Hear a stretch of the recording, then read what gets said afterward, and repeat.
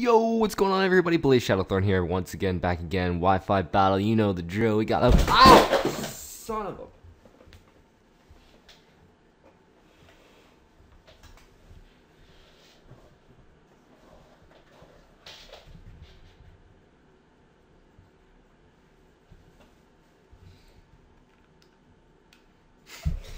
a. Okay, yeah, that's gonna out. Oh my god, that's gonna be a blooper.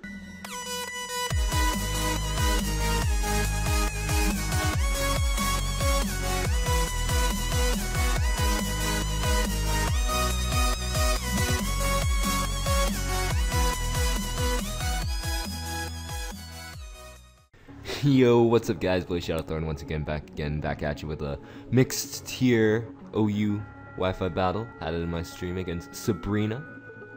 So, you know, looking over at my team, I got a chill team. I got a Gengar. I got Salamence, because Oros hype. People don't really use Salamence that much anymore. Pangoro. Honestly, be honest here. Aside from my channel, ever seen a Pangoro use in competitive Wi-Fi battle? Didn't think so, but you know, hashtag retro underused Pokemon for the win. But you know, fairly threatening team. You know, you got that Galvantula for some sticky web, you got the Haxor for setup sweeper, the Greninja could be Life Orb, could be Sash, could be mixed, don't quite know. So I'm gonna lead off with my Landers, leads off against the Galvantula. Intimidate happens, sticky web happens. I'm like, okay, it's cool. It's cool, because the sticky web doesn't really affect me that much. So I'm going to take this opportunity. We trade off sort of entry hazards. I get up my rocks to handle that Charizard. He's going to get up it's going to get up sticky web. It's fine by me. It's going to switch out now. Switch out directly out into the Charizard, which I thought was a very risky play, as I actually double out myself. I double out into my Salamence. Not quite sure what I was predicting there, but still, really weird play. But anyways, you might be noticing the nickname, Spexmens, and the fact that it is, has Intimidate, leads you to believe this is no ordinary, Mega Salamence. And it's really great too, because this Salamence actually has Hyper Voice on it. People mocked me. When I made this Haxorus, people mocked me for putting on Hyper Voice. But now that Oros is coming out, Hyper Voice is like the new...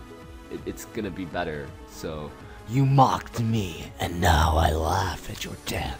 So what's gonna happen? I'm gonna fire off another Draco Meteor after killing off the Charizard onto this Haxorus, hoping it'll do a lot of damage.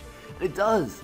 In fact, it'll knock out this Haxorus. So you know, Spexmens is putting in a lot of work. I can't actually remember if this is a Choice Scarf or Choice Specs Salamence. I think this is Choice Specs. I honestly think it's Choice Specs, but it might have been Choice Scarfed. But I don't really know. So anyways, I'm gonna switch back out. I'm gonna go back out of my Landers to once again get that nice Intimidate drop on him. And basically eat up a Thunder too, because I was pretty much predicting that's what's gonna happen. As now, gonna reveal the Energy Ball. Energy Ball is gonna happen. It does a little bit of damage, but not too much. Gonna be able to retaliate back with an Earthquake. That'll be enough to knock out the Galvantula. And I don't have to worry about that anymore either, which is pretty sweet. I'm gonna go out into Greninja. The Greninja. See, I'm practicing my Spanish accent, and Spanish accent has the rolling of the R's. So that's beside the point. Gonna go on to Sylveon to eat up this Ice Beam that's gonna be coming my way. Inevitably, it is inevitable that an Ice Beam is coming my way, and I do not want to take an Ice Beam, but Sylveon can. Sylveon's gonna go take this blue Ice Beam like it's nothing, because I'm blue. It's already below freezing, you know, it's already a frozen piece of fairy meat, so you know, freeze doesn't really affect it that much. And switch out, I'm gonna go on to Bisharp. Okay, I'm just gonna click Hyper Voice. I'm pretty much just free to click Hyper Voice and watch something die. Unfortunately, it does die. Yeah, I was right. I was like, click Hyper Voice and watch something die, and it did die. So that's fine. Yeah. Anyways, Infernape's gonna come out now, and I'm like, ooh, an Infernape. I haven't seen one of those in quite some time. So I'm gonna go for a Poison Jab. Poison Jab's gonna knock out my Sylveon, which is sad and depressing, because every time a fairy dies, a child loses his childhood. Retweet if cried.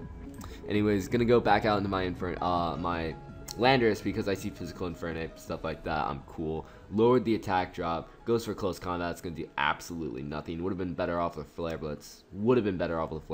Anyways, I'm just going to once again go for an Earthquake, because there's really no reason why not to. There's no real resistance on his team, and even if he did want to switch out, I don't know what. Nothing really wants to appreciate taking Earthquakes. There's no reason to predict. So, once again, back again out with Greninja. I'm like, okay, cool. What do I have to take an Ice Beam? And the answer to my question is nothing. So I'm just going to stay in here. I'm going to take this Ice Beam. Unfortunately, I don't have a Yachi Berry on this Landorus anymore. I swapped it out for a Choice Band. Although sometimes I have a Yachi Berry, sometimes I have a Choice Band. You never know. So anyways, Ice Beam's going to happen. I see Life Orb. Alright, that's fine. I'm going to go out to Pangoro. Because Pangoro, he's going to do something in this thing. Little Tom Sawyer with his weed in his weed. Cause, you know, smoking with the stat drop doesn't even matter because, you know, it's weak and slow. And yeah, he's gonna go for Scald now. And I'm like, okay, don't burn me. Don't burn me. Life Orb happens. I'm like, didn't burn me. And I'm able to just slap that thing with a hammer. I'm Choice Banded Pangoro. Not something you want to play games with. Not something you want to play games with. So, you know, that's going to be the battle, actually. So, you know, Pangoro gets a kill, which is pretty sweet. So, you know, rate, comment, sub, and I'll see you next time. Bye.